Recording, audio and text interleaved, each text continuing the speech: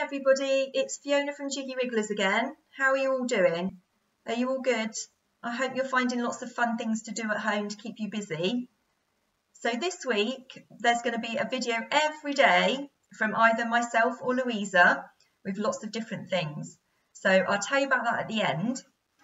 But I'm here now to tell you what you're going to need and what we're going to make on Wednesday. Okay, so this week we're going to be making a turtle.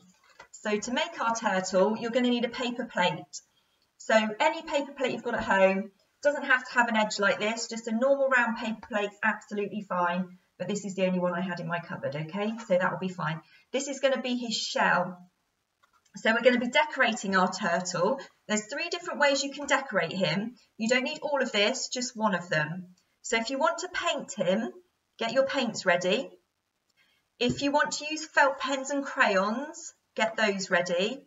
Or if you'd like to do some gluing and sticking, you're going to need a glue stick and any old wrapping papers you might have at home from old Christmas birthdays, anything like that. Maybe some old tissue paper, tin foil, a little bit of tin foil if you've got some of that. Or if you've got any old magazines that you're allowed to cut up, they'll be fine as well.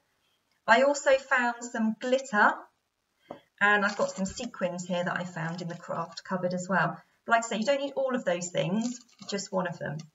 If you are doing the gluing and sticking, you're going to obviously, adults, you're going to need to help the children with the cutting and the scissors, okay? Also going to need a felt pen and we're going to need some card. So if you don't have a piece of card, just an old cereal box will do. That's what I'm going to use. So keep an old cereal box till Wednesday. So I think that's everything we're going to need. Hunter's going to be back with me on Wednesday. He's going to help make the turtle. He enjoyed doing it last time, so he's going to help again.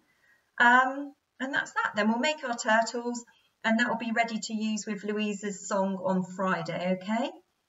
Now, as well as that this week, on Tuesday and Thursday at around 6 p.m, Louisa and I will be posting a bedtime story video for you all. So you need to get your pyjamas on, get your teeth brushed, get your snugglies ready, and you can snuggle down and listen to our bedtime stories this week. It's something new that we thought we'd give a try and hopefully you'll like. So I'm not going to tell you what my story is, but I'm going to give you a clue. In my story, I've got a fox, a snake, an owl, and a mouse. So have a little think as to what story that could be. So a fox, a snake, an owl, and a mouse. It's a really good story. It's one of everybody's favourites. So I'm going to be reading that to you tomorrow around 6 p.m. It's not a live video, so you can tune in at any time after 6 to watch it, and you can obviously watch them as many times as you want to after that. So that's the plan for the week. So I'm going to be doing the story Tuesday. Louisa's going to do the story Thursday, again at around 6 p.m. So tune in for hers as well. Now, before I go, I just need to check that one of my Jiggy Wrigglers who comes to me on a Monday with his childminder Jenny is being good for his mummy.